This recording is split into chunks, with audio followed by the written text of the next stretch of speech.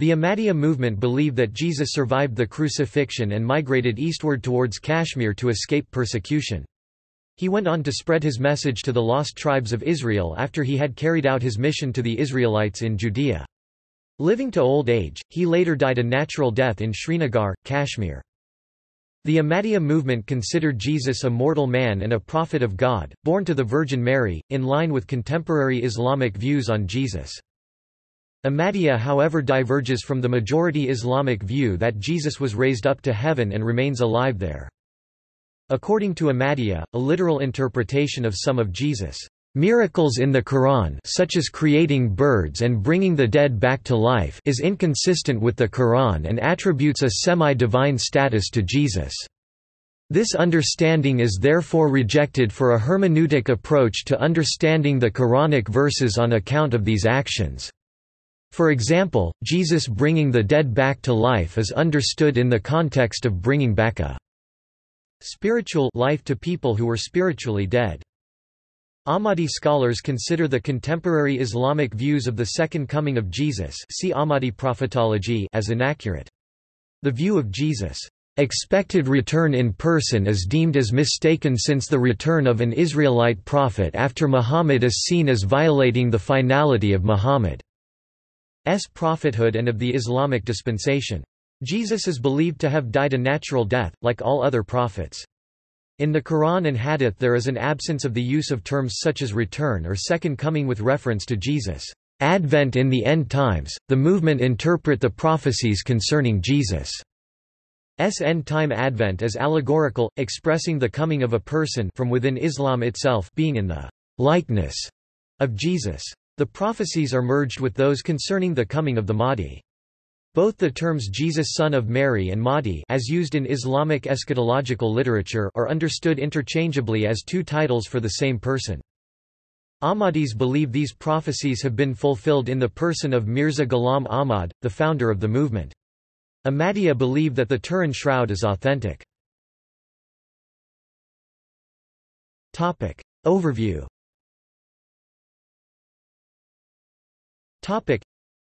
The idea of Jesus having travelled to India had been put forth before the foundation of the Ahmadiyya movement, most notably by Nicholas Notovich in 1894. Ghulam Ahmad, in his treatise Jesus in India Urdu, Masi Hindustan Mein, proposed a post-crucifixion journey arguing that Jesus survived crucifixion and travelled to India only after his apparent death in Jerusalem.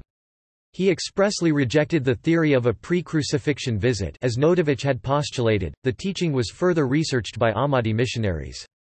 Kamal ud Din and Khwaja Nazir Ahmad 1952, who added to Notovich's theory of his first earlier visit. History.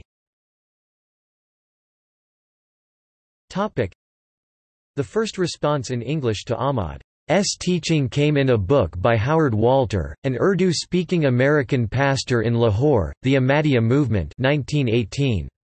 Walter, like later scholars, identified the Islamic version of the Barlam and Husafat story as the primary source of Ahmad's evidence despite the fact that the 4 chapters of his book are arranged around evidence from the Gospels, the Quran and Hadith, medical literature and historical records, respectively. According to Ahmadiyya teaching, the Roza Bal tomb in Srinagar, which contains the grave of a holy man known as Yusuf, is actually the tomb of Jesus of Nazareth, while the material of Notovich and Ahmad has been examined and dismissed by historians such as the Indologist Gunter Gronbold (1985) and Norbert Klatt (1988).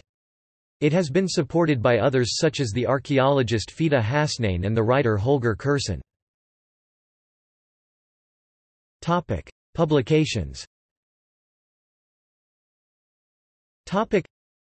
Ahmadis have published extensively on the topic of Jesus' natural death and have expanded on Ghulam Ahmad's work in light of newer research. In 1978, Mirza Nasir Ahmad, the third Khalifa, travelled to London where the International Conference of Jesus Deliverance from the Cross was held at the Commonwealth Institute in Kensington.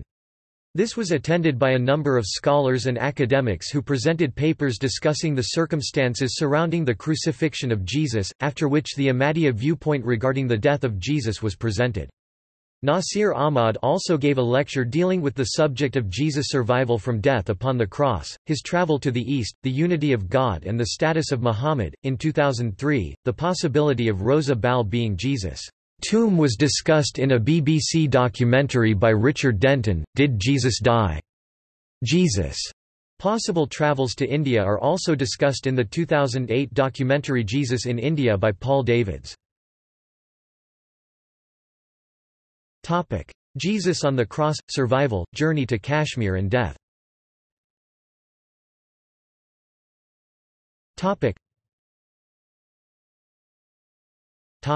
Death of Jesus.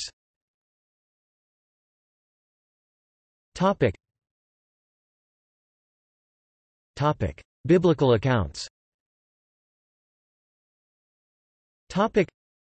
Ahmadis also illustrate the notion of Jesus having survived the crucifixion through biblical analysis. Jesus had prophesied that his fate would be like that of Jonah. The story of Jonah is one of survival. Matt 12:40. Jesus was placed on the cross for only a few hours. Death by crucifixion usually takes several days. While he was on the cross, his legs were left intact, and not broken as was the normal procedure. This would have prevented death by respiratory distress. As blood and water were reported to have gushed from the spear wound, this was sign of a beating heart. Jesus prayed to be rescued from death on the cross. Matt 21:22. Pilate, having sympathy for Jesus, secretly devised to save him by setting his crucifixion shortly before Sabbath day. The Gospel of John records that Nicodemus brought myrrh and aloes, John chapter 19 verse 39. These healing plants, particularly aloe plants, are considered medicinal and applied to wounds. It would make little sense applying them to a dead body. According to the Bible, he that is hanged is accursed of God, Doi 21:23, something Paul of Tarsus imputed to Jesus, Gal 3:13. However, since the word curse would signify a satanic connection, divine antipathy and displeasure, spiritual impurity, faithlessness and disobedience to God, Jesus being from God and the beloved of God, does not allow for him to have become accursed at any moment and therefore for him to have died on a cross. After he had awoken from his swoon, resurrection, Jesus bared his wounds to Thomas, John chapter 20 verses 25 to 27, showing he did not have a supernatural, resurrected body, but a wounded human body. He was also seen in the flesh by a large number of his followers, bearing the same wounds that he had suffered from his ordeal on the cross. Luke chapter 24 verses 38 to 39. After his wounds had sufficiently healed, Jesus left the tomb and met some of his disciples and had his food with them and walked from Jerusalem to Galilee. Luke chapter 24 verse 50. In his post-crucifixion appearances, Jesus left the tomb in the darkness of night, John chapter 20 verse 1. He appears to have been moving away from the source of danger, Luke chapter 24 verses 28 to 29. He showed himself only to his disciples, people whom he trusted and not the general public, John chapter 14 verse 22, and met them under the cover of darkness at night, John chapter 20 verse 19.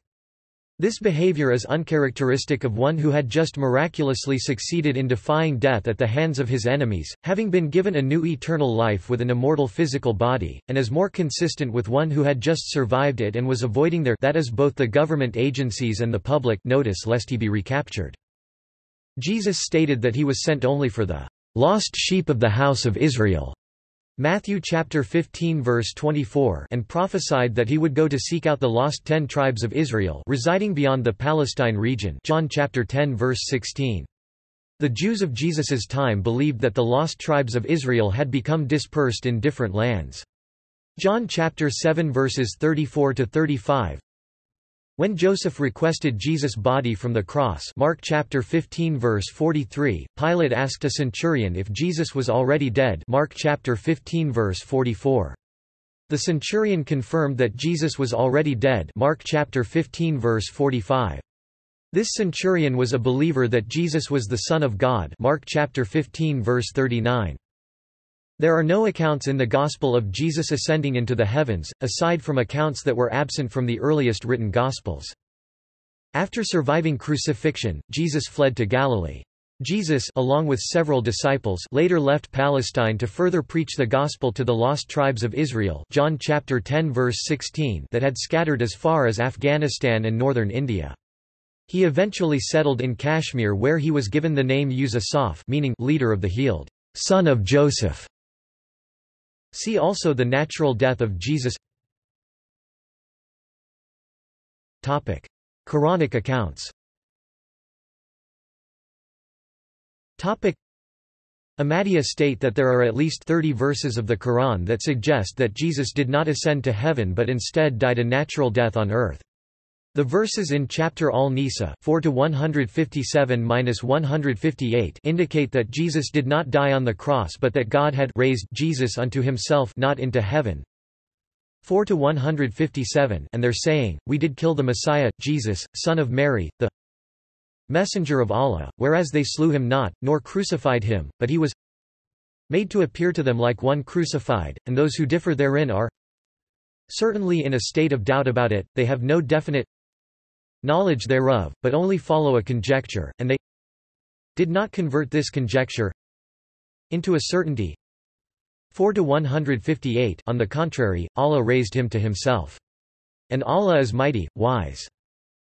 As the Quran speaks of God being omnipresent in the earth and in the hearts of mankind, God's existence is not to be misconstrued as being confined to the heavens alone, making any bodily movement towards God impossible. Thus Ahmadis interpret the Arabic word for raised in these verses to mean exalted. In other words, Jesus' spiritual rank and status was raised to come closer to God as opposed to dying the accursed death which his adversaries had wished for. To further support the view of Jesus having died a mortal death, Ahmadis interpret the verse in the Quran 5-75, 5-76 The Messiah, son of Mary, was only a messenger, surely messengers the like unto him had passed away before him. And his mother was a truthful woman. They both used to eat food. See how we explain the signs for their good, and see how they are turned away. In this verse Jesus is compared to the previous messengers, all of which had died a natural death and none of whom had ascended bodily to heaven.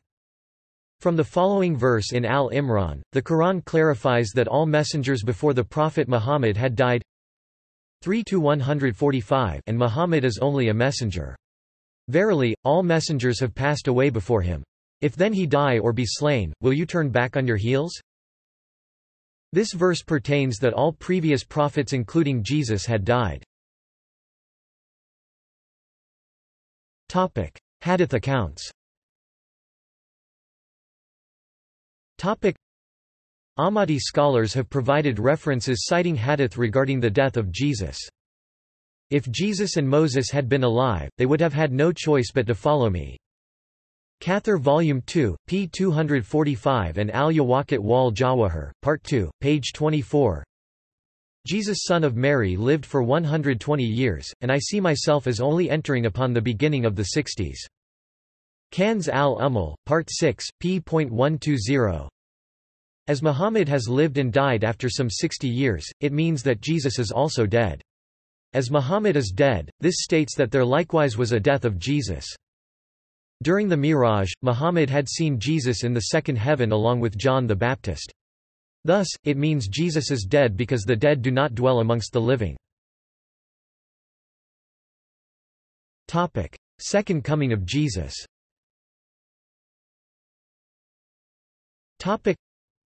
The Hadith and the Bible indicate that Jesus will return during the latter days.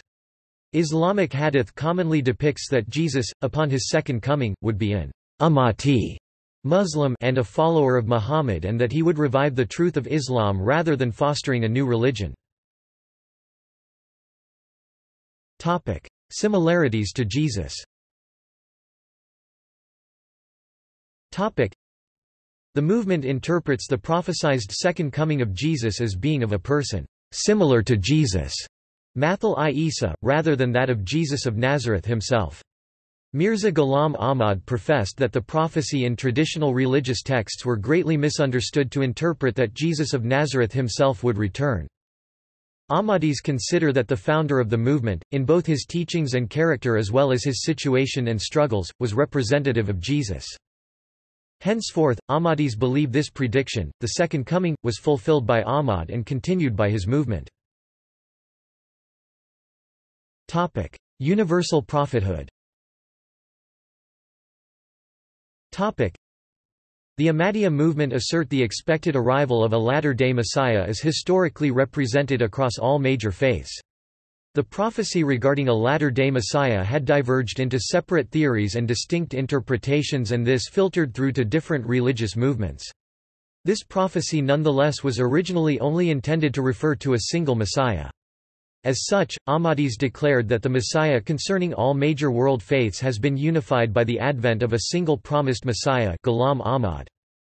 Ahmadis believe that all world faiths will gradually move towards Ahmadiyya, and that such a process will follow a correlative pattern of circumstances and take a similar amount of time to what it took for Christianity to rise to dominance, roughly 300 years. Contention with mainstream Islamic beliefs.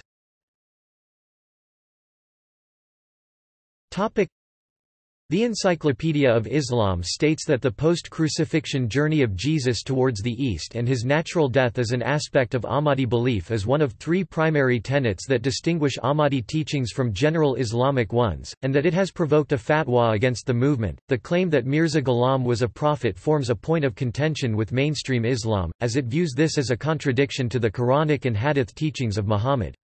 Contemporary Islamic scholars view the Ahmadiyya belief as a contradiction with a verse in the Quran, chapter 33, the Combined Forces, verse 40. Muhammad is not the father of any one of your men, but he is the messenger of Allah and seal of the prophets.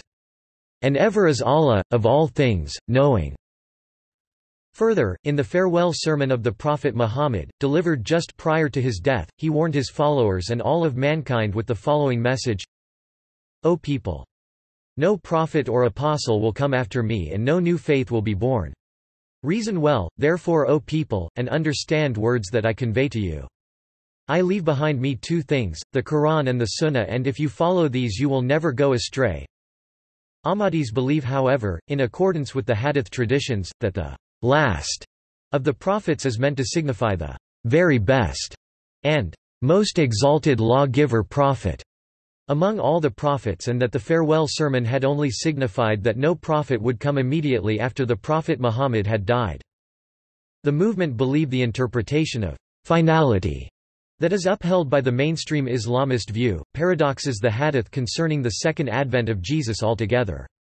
For instance, if Jesus is expected to return physically, as contemporary Islamic scholars uphold, it would be completely implausible considering that at the same time it is impossible for any prophet to come after the Prophet Muhammad. The Hadith indicated when the Prophet Muhammad had declared himself as the last of the prophets, with the same breath he had also declared his mosque as the last of the mosque. Aisha narrated that the Prophet, Allah's prayer and salvation be upon him, said, I am the last of the Prophet and my mosque is the last of the mosques of the prophets. The most rightful of the mosque that may be visited and for which the vigors of the journey may be borne are the Masjid Haram and my mosque, and a salah in my mosque is more excellent than a salah in any other mosque by 1,000 times, except the Masjid Haram.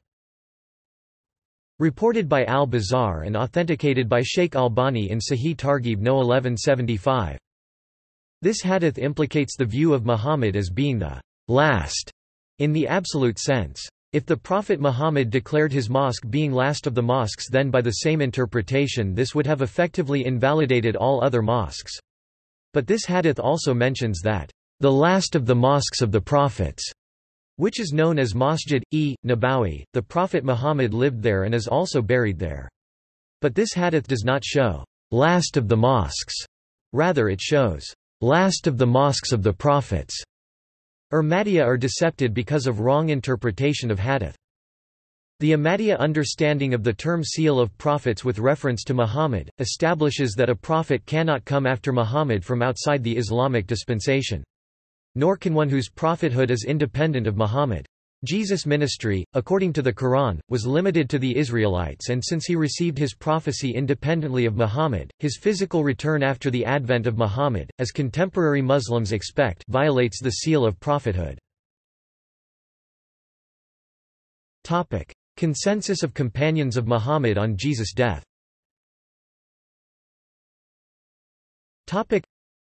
Ahmadi scholars profess that when Prophet Muhammad died, the Sahaba were grieved. Umar, angered and upset, took out a sword, and said that he would kill anyone who said Muhammad is dead. At this instance Abu Bakr quoted 3-144 and Muhammad is but a messenger, the messengers passed away before him, if then he dies or is killed will you turn back upon your heels? And whoever turns back upon his heels, he will by no means do harm to Allah in the least and Allah will reward the grateful.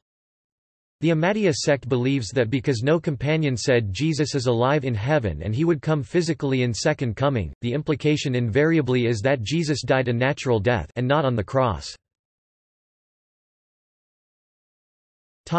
Fulfillment of messianic prophecies.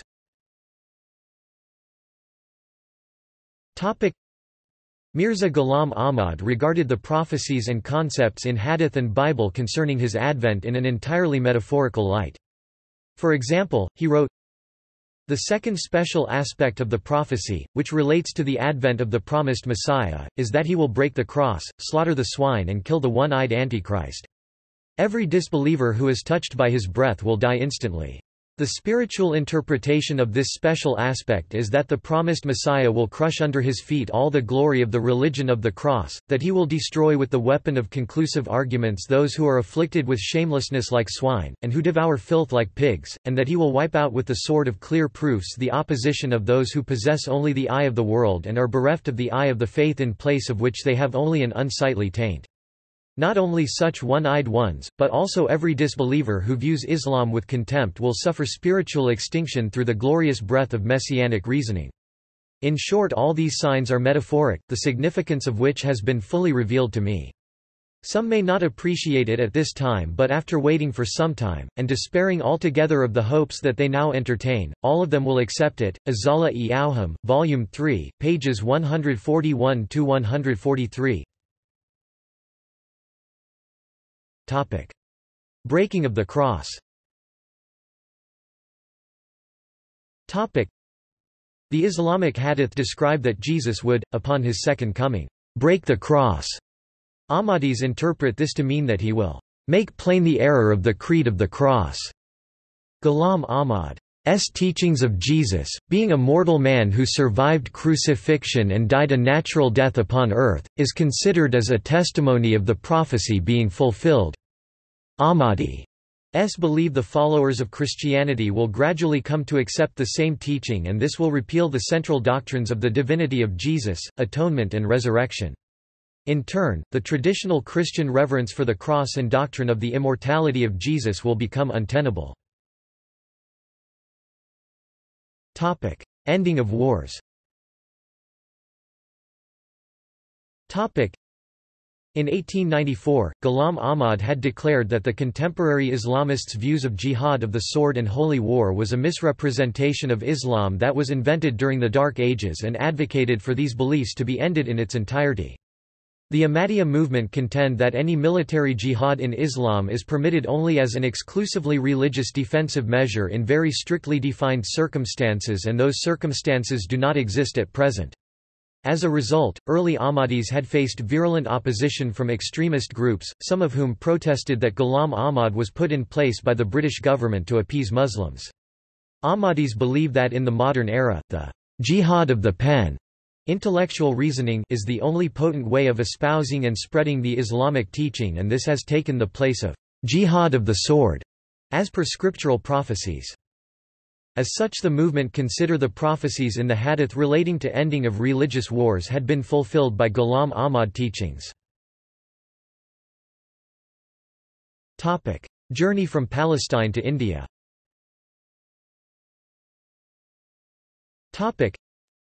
According to Ghulam Ahmad, and further developed by the next generation of Ahmadi writers such as Khwaja Nazir Ahmad in 1952, Jesus taught the message of Jewish messianism to his disciples and to the people living in Palestine. After surviving his ordeal on the cross, Jesus remained in Palestine for a short time before leaving from there. Jesus was declared a criminal and therefore, decided to leave Palestine with his mother Mary, his wife Mary Magdalene and his apostle Thomas the Apostle. Thereafter, Jesus traveled toward Asia.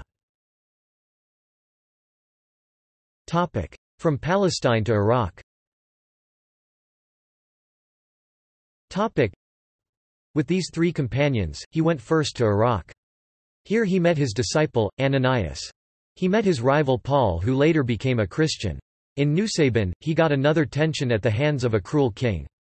He was arrested again. Prophet Jesus along with his mother performed some miracles and impressed the king. The king gave him permission to go to Parthia kingdom. There was a strong Jewish community living there. Iraq to Iran and Afghanistan.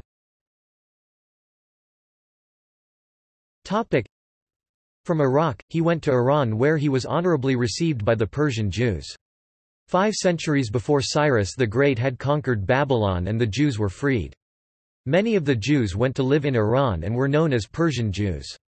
Jesus preached here and went on to Bactria, Afghanistan. At that time, Persia was a great center of Judaism. He professed the advent of the coming of a great prophet named Muhammad to his fellowmen in these areas, especially in the area of Afghanistan. He met with the first king of Parthia who honored him. The Pashtun people have a tradition in their royal and non-royal functions and consider themselves to be the sons of children of Israel. Many of these Persian Jews who had been receiving the teachings from Jesus proselytized to Muslims at the time of Muhammad and accepted his call. Qais Abdur Rashid, his name is this and the original was Kish. Final places of Jesus: Kashmir, Tibet and India.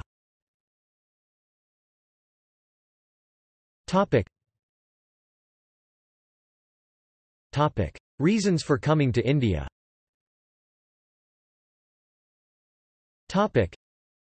According to Ahmadiyya sources, Islam International Publications Limited, the tribes of Israel who had migrated to eastern countries seeing the attraction in Hinduism and Buddhism had themselves become Hindus and Buddhists.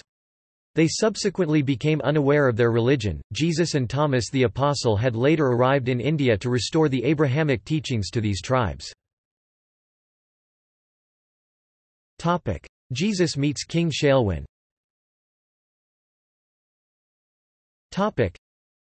According to a late section of the Hindu Bhavishya Purana written after 1739, Jesus Christ met a Hindu monarch, King Shailavan. The king along with his companions went to the peak of Himalayas to meet a man who was a dignified person of fair complexion in white clothes sitting in the mountain.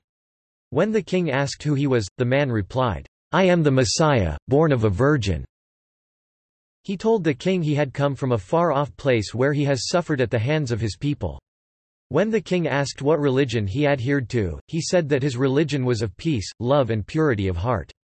The king was impressed, so he paid homage to him. Tomb of Jesus.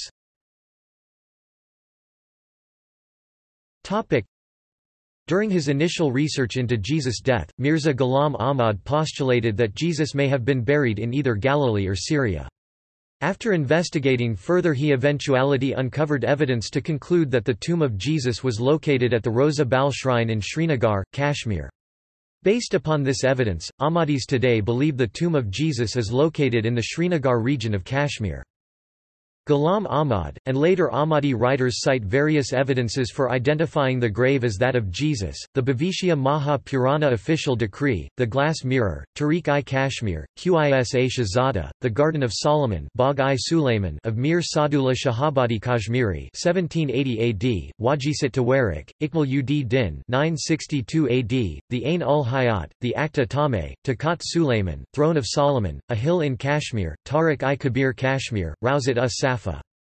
Ahmadis believe that these sources testify to the view that Yusuf and Jesus are the same person.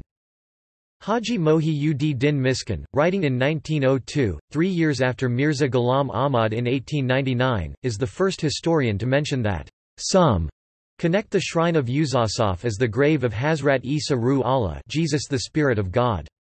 The importance of the shrine has been preserved in the memory of the descendants of the ancient Israelites to this day. They call the shrine the tomb of Hazrat Isa Sahib, the tomb of Lord Jesus. The building constructed is named Rosa Bal or Rauza Bal. Rauza is generally a term used to denote the tomb of a celebrated personality, i.e. noble, wealthy, or saintly. A local scholar and supporter of the theory, Fida Hasnain, has claimed that the tomb is arranged with the feet pointing in the direction of Jerusalem, and claimed that this is in accordance with Jewish tradition. Ahmadis give the Yusuf enshrined in the tomb the epithet Shahzada Nabi, Prophet Prince. The majority Srinagar Sunni Muslim community reject the Ahmadiyya claims that the tomb is that of Jesus and consider this viewpoint as blasphemous. Tomb of Mary. The Ahmadis also believe that Mary had accompanied her son on the journey to Kashmir. Muslim and Persian documents, the Tafsir ibn Jarir, the Kanz al-Ummul, and the Rawzat us-Safa, have references that contribute to the theory of Jesus' escape. Some of these also mention that Jesus was accompanied by Mary, and there is another burial place in Pakistan, along his theoretical route to Kashmir, known as Mai Mari Da Ashton, or resting place of Mother Mary. See also Swoon hypothesis. Unknown years of Jesus. Holger Kersen substitution hypothesis. Basilidian's Gospel of Basilides. Islamic view of Jesus' death. Gospel of Barnabas.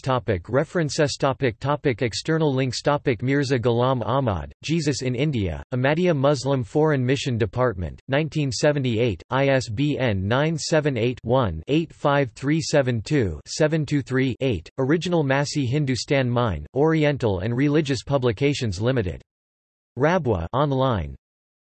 The Natural Death of Jesus. The Life of Saint Isa. Nicholas Notovich. Jesus, a Humble Prophet of God. The Tomb of Jesus website. A Buddhist Perspective. Holger Kersen's book Jesus Lived in India.